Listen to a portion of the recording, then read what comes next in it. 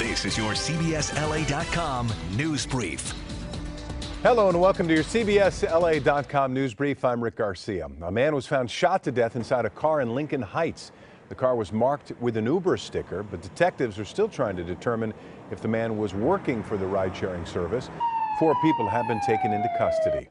SoCal Gas has agreed to extend the amount of time people from Porter Ranch have to move back home once the leak is capped. A new agreement gives them up to 8 days instead of 48 hours. Today we're expecting an update on the leak from health officials.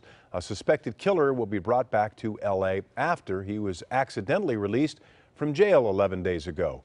Stephen Wright was captured outside of Las Vegas yesterday.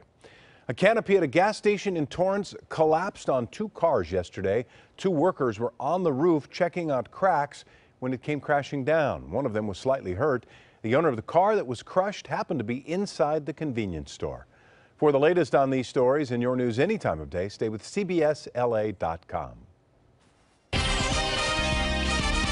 Hello, everybody. I'm CBS 2 Chief Meteorologist Josh Rubenstein. Let's talk a little bit of weather here. We've got temperatures getting into the upper 80s to near 90 degrees. It's going to be hot, sunny, dry out there, too. 84 degrees for tomorrow, 81 on Thursday. Now, as we make our way into Friday and Saturday, our temperatures cool down a little bit more. It's going to be about 76 degrees on Saturday. That's where we bottom out, but then we're going to start warming up again. Right now, no rain in sight, and that 88 that we get for today could be a record breaker downtown. That's your CBSLA.com news brief. Remember, we're always on. Click Listen Live on our webpage to hear KNX News Radio and our other stations live anywhere you are.